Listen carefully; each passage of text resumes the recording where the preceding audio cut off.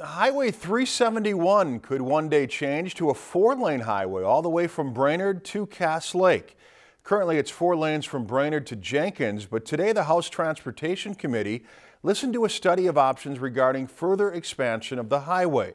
The proposal being studied would continue the expansion of the 4-lane Paul Bunyan Expressway from Jenkins to Cass Lake.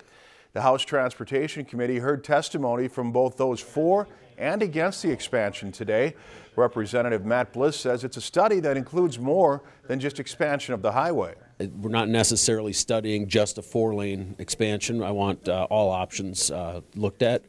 And also I've added an amendment that will do an economic and environmental impact study.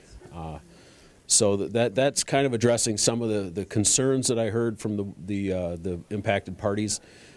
It is a passionate issue on both sides, and this bill was just meant to be a vehicle for discussions, a base for a starting point for discussions.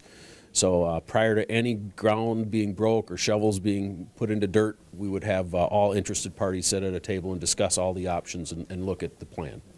The Highway 371 bill passed the Transportation Committee hearing and now moves on to the House Finance Committee. Our Josh Peterson will have more from the state capitol as he recaps Bemidji Day at the Capitol tomorrow night right here on Lakeland News. If you've enjoyed this segment of Lakeland News, please consider making a tax-deductible contribution to Lakeland Public Television.